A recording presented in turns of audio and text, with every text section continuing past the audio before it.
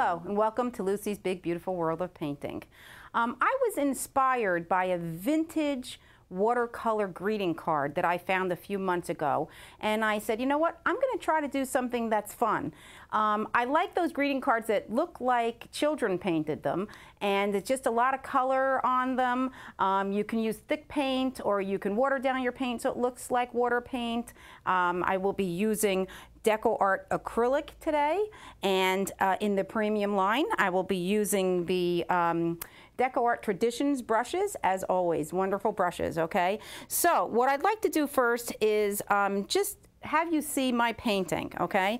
I spritzed it at the end with the Deco Media Shimmer Mister, okay? And this one is yellow, just regular yellow. I put a little bit too much on there, so I want to show you what not to do later on. So stick around and I'll show you what not to do, all right? So this, I did put a little bit too much yellow and then I varnished it too quickly, so I will explain that to you later. So first, what I want to do is I want to get some gesso on. Now my gesso, I didn't tighten it up well enough, so it dried a little, but that doesn't mean you can't use it, all right? I put out a big glob of the white. I'm going to mix it with a little water just to get my background going, and then I'm just going to jump right into it. And again, this is, I didn't worry about perspective for this, just a fun kind of painting to look like an old vintage greeting card, all right?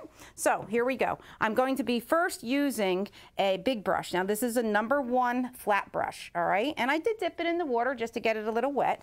And on my palette, I have a variety of paints, which we're going to run along the bottom for you, all right? And first, I'm just dipping into the gesso.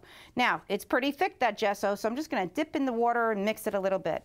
So the first thing I'm going to do is just paint this gesso all over. Now, it's hard, you'll have a problem seeing it, of course, because it's going to be white on top of a white canvas. Now, see, it's a little dry, but that's okay. I could just pluck that up and lay it right down there on my palette paper. Here we go. Back in a little bit of water, just mixing it up, okay? So I just want to put this nice coating on, make my paint kind of smooth on there a little better. And I will just keep painting this. So one thing about gesso, it has hundreds of uses, of course. You can use it under your fine oil paintings as a layer, all right? And that always helps. You can sand between the layers for a smoother coat, and that's what I do when I do oil painting. Acrylic painting, you can use it as regular acrylic, just as your white, okay? And you can water it down however consistency you need, okay? So let me get a little more white on there, and then I'm just gonna show you how to make a little bit of a muddled background, just to get a little bit of color on here so we can start. See how quick that was? Now I am going in a back and forth motion like an X because I want to fill in the tooth of the canvas. This canvas is a medium grain red label Frederick's canvas, a very, very nice canvas. I just wanted it a little bit smoother today, and that's why I'm putting on this extra coat. Now, while this paint is wet, I'm going into a little bit of an avocado color. Now, this is not the premium line. This one is the regular Deco Art Americana acrylic paint, okay? It's called Light Avocado. So I want to get a little bit of a flip-flop color in here. All right, now I'm not going to blend it all in. I just want to get a little bit of an illusion in the background. This is an abstract painting. Nothing has to be perfect. Again, don't have to worry about perspective or anything in this type of painting. I like the idea that it almost looks like a child did it, and that's what makes it fun and whimsical. So you can pick whatever colors you like. I just want to show you the process of how I started this and completed it, and my little boo-boo at the end and what not to do if you don't like that kind of a look. So I have a friend, Mike, in Monroe, and he said, oh, I don't like that yellow. So some people will like that yellow and some won't. Okay, so hopefully you can see this. I have a little bit of just an abstract background right now, okay? And I think it looks pretty. That light avocado is a very, very pretty color to use in any painting that you need greenery. So just gonna put my brush in the water here and rub it along the bottom on the grating. We don't want that paint to dry into the ferrule, okay, of the brush. You can see the paint in here. That means we have to rub that out a little better. All right, I'll get a paper towel and just pat it a little bit. If I still see a lot of paint in there, I can go back and push a little harder. and that will get that paint right out of the ferrule, and then we know our paintbrushes will last a long time. We don't want any paint drying in there. All right, so I'll put that down for now. So what I'm going to do is I'm just going to take a little angle brush, because the first thing I want to do is I just want to kind of draw on those little vases and jars. Like I said, not going to worry if it's not straight. We just want a little abstract fun today. And I'm going into a gray, a nice gray color, and just loading up the brush. I have an angle brush, doesn't necessarily have to be an angle brush. And I think I'll start on this side. So it's going to be a little hard for me to see from an angle, so every once in a while I may have to pop in front of it for a second. And just looking at the height, just going to come across right here. Now, what I like is since that paint is still wet, okay, it's not making such a dark line. It's going to be dark, light, and that's what we want, because we kind of want to give an illusion of glass, all right? So here we go. I'm just kind of making lines straight down like that, and then I can just curve it out like this. Now, like I said, not worried about perspective. If it's not straight, it's not straight. If it's not even, it's not even. Can't help it.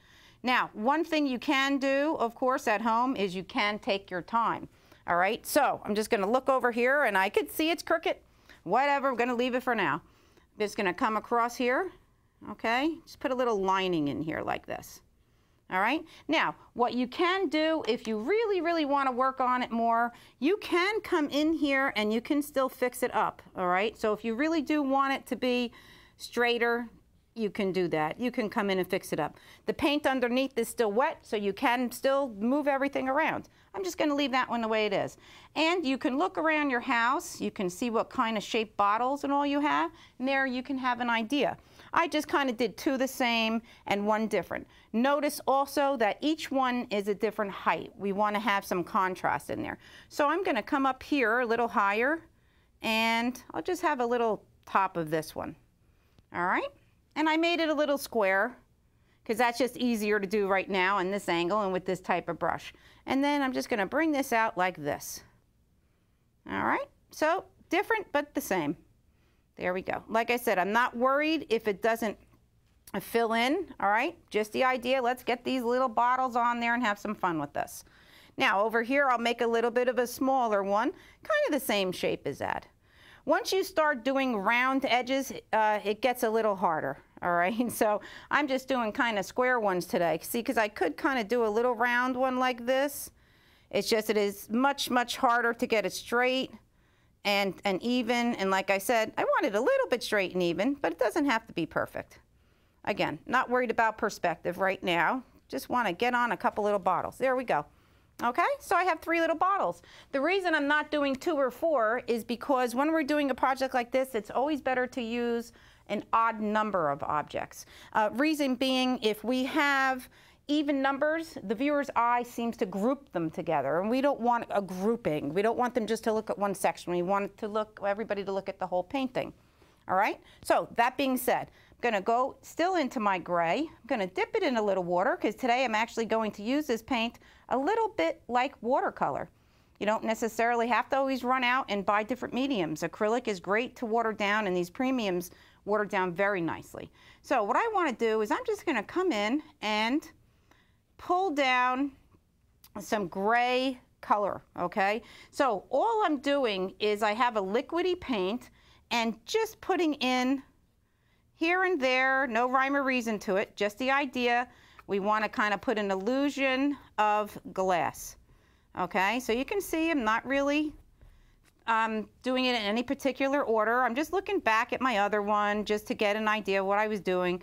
Doing a little crisscross here. Okay, I can come up here. All right, so that's all I'm doing to start. You can see just by putting a little gray on top of that with the background coming through, it already starts to look like a little bit of glass. So I'm going to do the same thing to the other 2. Now this one, maybe I'd like to have an illusion that there's some liquid in it.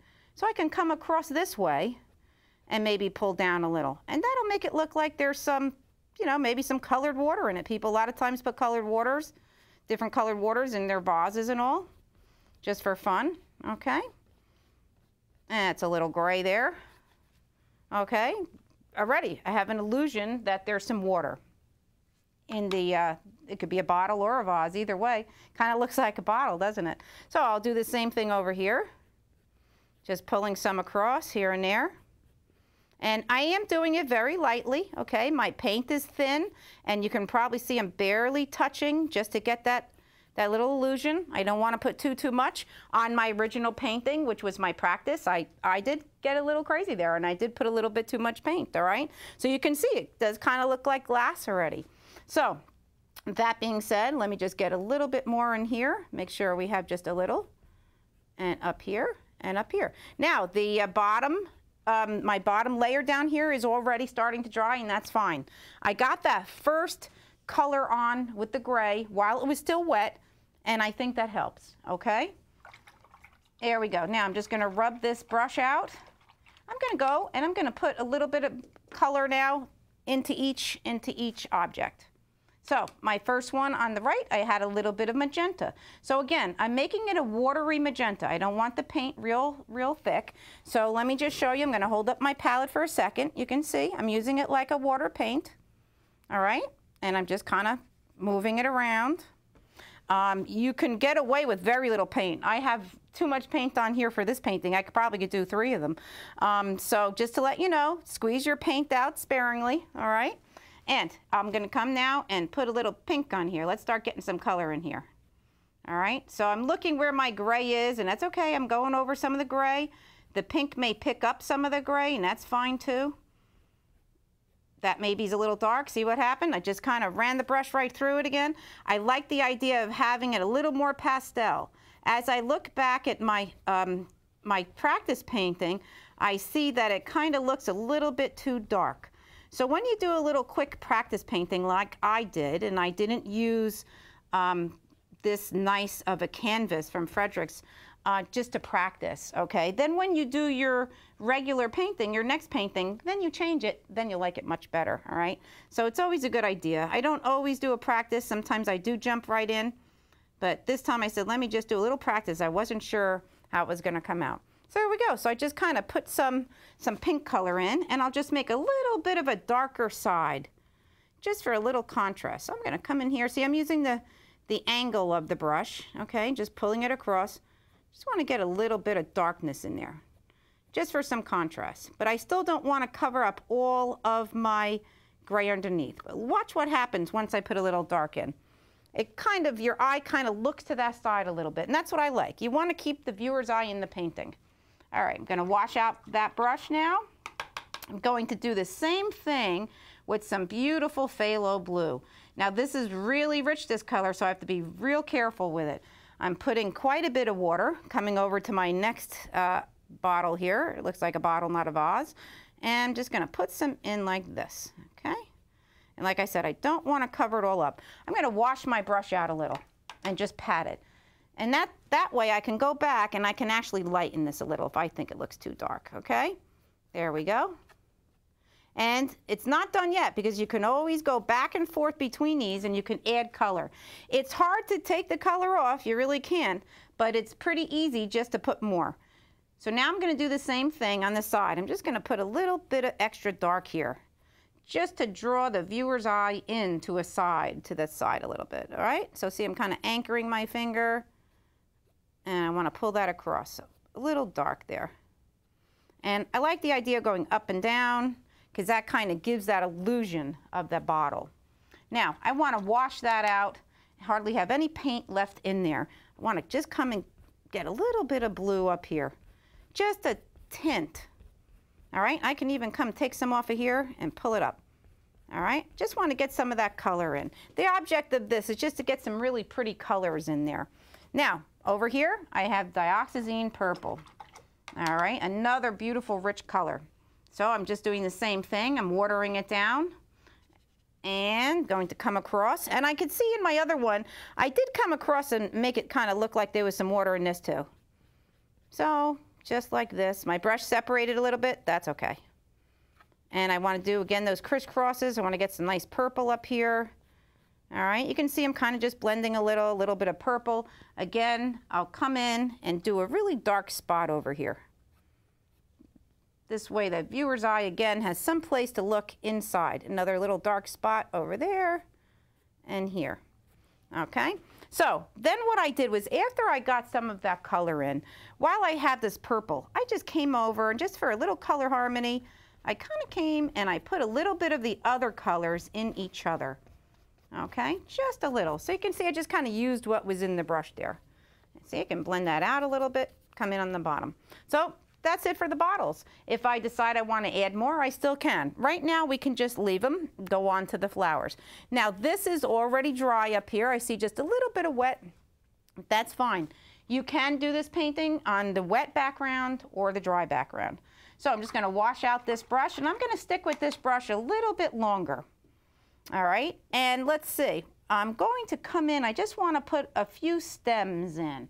So I'm going to go back to that avocado color. I'm going to water it down a little, all right? And over here I have a couple of daisies. So notice how I'm anchoring my finger, and I'm just going to pull the stem down. And then I think I'll put another one here. Now, so I can look at my other painting, and then I can say, oh, you know what? I want to change that a little bit, and that's what I did. I changed the angle of those a little. So then I can come in here, make it look like these are going right into this water. What I did here was I used a lighter touch than I did up on the top. So this is a little darker, and then this is behind water. So all I did was lift my hand up and very, very lightly I pulled that down. I'm going to do the same thing over here. So maybe I want my flower over here. So I'll make this stem here, okay? And same thing. I'll just little light touch. Now I can see that has a little too much paint on it. So I'm just wiping it off a little on my paper towel, and then light touch, I will come in this way. This way it looks like it comes right through the water, all right? The other thing I can do is I can try to fuzz it a little bit just so it looks like it's behind the glass. And that gets a little dangerous sometimes, but see, I could just do it real gentle, and that will make it look like it's kind of behind the glass, all right? So last two, there we go. Again, in that nice light avocado, and I have 2 flowers there. Again, you can see I have 5 flowers altogether, so I have an uneven amount of the jars and vases and an uneven amount of flowers, all right? And I'll come, I want to do them all at different height. So maybe I'll lower this one a little bit, and then maybe put this one coming this way. Again, now I will come through here, but I'm very, very light touch to get those down into the bottle, okay? The other thing I did was I kind of put some greenery in, all right? And we'll do that after the flowers. I'll see where we need it, because that's kind of like a filler. We can play around with that. If we think it looks too empty in one spot, we can just throw more greenery in there, all right? And I'm just going to wash this brush out. So now we'll go and we'll do some little fun flowers, okay? There we go. So I have these daisies over here, which are kind of a yellow orange. But my background color looks like it is a little bit too yellow. So orangey yellow. So I'm going to try to do a contrast, and let's see how this works out. All right, let's try a yellow. And I like the yellow on there, so I'm going to go with it. I'm using a filbert brush now. This is a number 10 filbert. And all I'm doing is loading up both sides of the brush. I'm holding it out the end, pushing, turning, and lifting it. Now I made that look easy, and it's not always so easy, all right? So that you want to practice. Let me do it again in slow motion from another side. I'm pushing, turning, lifting. And my daisy may be a little crooked now, but that's okay. I'm going to do it again. I'm trying to hold, let me hold my brush all the way up here, so then maybe we can get it in there, this little lesson of a daisy for you. And push, turn. See, I have a lot of paint there, can go over. All right, so all I'm doing is pushing, lifting, and turning. But I am aiming it towards the middle, okay? There we go. See how I pushed and turned? I can squeeze another one in here, and you can build your daisy that way, all right? Now, yeah, I see I can probably squeeze one in, but you know what? Rather than squeeze it, let me just make that one a little bigger. So you can kind of like improvise a little, and you know, after a while, after you're painting, you will learn to wing it a little bit. All right, let's go do that other one. Now, I don't have as much room, so let's make this one a little smaller. And again, always good to do a little bit of a contrast, smaller and larger. darker, lighter. That's what makes a nice painting when you have all that contrast, okay? So I'm pushing a little harder. And I do like this yellow, okay? This is the Hansa yellow. And I really like the way that looks as compared to my other one. So that's what I like about having an example painting, all right? It's fun to do like this because then you can look at your other one and say, you know what? I don't like that. I'm going to change it. And it gives you that opportunity to change it. Now, I'm using the same brush, the filbert, and I'm going to do these petals on this flower. So the same way I did the daisy, only this time I'm going to go towards just what would be the bottom here. Okay, so I'm just going to hold this so the camera can see that. This bottom, notice how they're all aimed this way. All right, so I'm just going to aim that way. And you can see I'm using a brighter color. I like the bright color. I like the idea of having the more watercolor effect. But I'm using it's still a watercolor effect, but I'm just using a little bit of the darker pigment now. I'm not adding quite as much water. Okay, and I'll go back and I will put in the middle in a bit. All right, so I really like those bright colors. All right, here we go.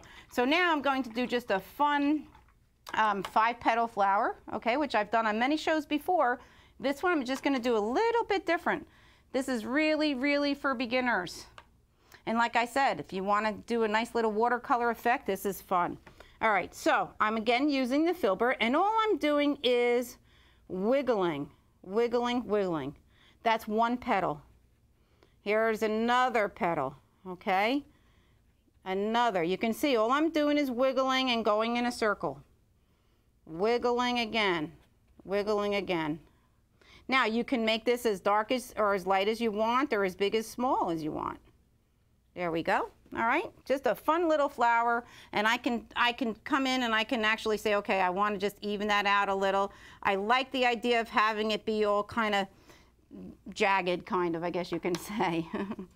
All righty, so let's go do another one. Same way. I'll make this one a little smaller. All right, so that's, say, one petal, another petal, another petal. And I put a little bit of water. I may get a little drip there. We'll see. I want to try to cover that stem a little bit, and that's easy enough to do. Just have to put a couple layers on there. All right, so see how that's dripping? That's all right. Here we go. You can just dab it around. Dab it around. If you do put too much water and you see it starting to drip, all you have to do is take a paper towel real fast and just blot it, okay? Now, also, look at that. When you blot it, you can make definition in there, okay? I should have thought about that before. All right, here we go. Now, what I want to do is I want to go back to my, my flowers, my first flower that I did. I want to put a little center in there. That could be done with a variety of brushes. Just so happens I have this one in my hand going into some raw sienna, and I can just dab a little bit. This, all I'm doing is dabbing, okay? Anybody can do this, just some dabbing. And that's it, plain and simple. This one, I made a little brown, so I'm just gonna wipe my brush out because I'm gonna go to the dark brown, okay? And same thing, I'm just going to dab it and just kind of make this in a little gumdrop on top. Okay, there we go. Now, the center of the blue flower is yellow. Now it's still wet, so there's a chance when I go put that yellow in there, I may get a little green. We'll see what happens. I'm gonna try it anyway. Now at home, of course, you could wait for it to dry and then do it. Here I go. And dabbing, I'm gonna try to dab over that stem a little bit. See? Now I am getting a little green. That's okay. After it dries, I can come in, put more yellow. I do see some of that yellow poking through, all right? And I like that. So what I need to do now is let's get some leaves on there. Now, the leaves, there's so many different leaves that you can do for this. I'm just gonna do a quick leaf. Again, I'm watering down the paint like watercolor. I'm using an angle brush. You can use a flat brush. That's fine too. Just adding some water. I don't want to add too much water, I'll have some drips. So what I can do is, well, just maybe do a little wiggle leaf. Okay, so just wiggling, wiggling. I'm just thinking about a leaf shape That's all. Not trying to be real fancy, just the leaf shape, just the idea to get the shapes in there, okay? Like I said, this is an abstract painting. Nothing has to be exactly accurate. I'm gonna dip in a little more water. I wanted a little more water down. I have some nice daisies over here. I could just come up, do a leaf. You can see it's any way that it's going. Where you have room, you can squeeze it in, you can go over them. All right, and you could add as many leaves as you want. Over here, I see that I had one that was kind of hanging over here, all right? So see, just kind of filling in, putting a little stem there, put another one over here, all right? Maybe another one over here. You can see I'm not trying to be real accurate. I want it to be abstract. I like the idea of having it just be, you know, kind of all over there, all right? Maybe put one big one right here. Now, I think that it can use some of that other greenery that I had. So all I did was I came in like this and kind of threw some in like this. Okay? Just to make it look like there's something else, you know, like a greenery. See, I'm just kind of doing it lightly. I want to just fuzz that out a little. So easy enough, okay? Now, you can keep adding and adding and adding to this, okay? I kind of like it as it is. You can add more color if you want. You don't have to. You can leave it like this or you can spritz it. Now, I'm going to be brave and I'm going to spritz it, okay? Now, what I did before, which you may not want to do, is I held my spritzer too close. That's how come I have so much yellow in mine. I over-spritzed, all right? The other thing is I didn't realize that it wasn't dry before I varnished. I thought it was dry and it wasn't, so it kind of smeared it around. But if you like that look, that's how you should do it. You spritz as much as you want, and then you can varnish before it's even dry, and it's going to kind of, you know, give this old-fashioned look. So I'm just going to shake up my little spritzer, and I'm going to stand further back than I did with this one. All right, and here we go. Now, one more spritz, that's it, okay? So I have to learn from my, you can see I sprayed it around a little. I have to learn from my, my past, okay, that you can over spritz. I see over here I need a little something though, and let's see, oh, almost did it again. Now, that's it, all right? So you can leave it like this, and I think it makes a pretty painting, all right? You don't necessarily have to go across to, you know, to make the yellow even or anything. You can just leave it like this. It looks abstract. I think it looks like an old-fashioned vintage greeting card that you would pick up in like a Hallmark store. Okay, so I'm done for today. I hope you enjoyed this simple painting that anybody can do. And come find me on Facebook, and don't forget to look for Deco Art products at your local stores, and Michael's and Hobby Lobby and AC Moore, and even pouring products over at Home Depot. So thanks for tuning in, and come see my other shows.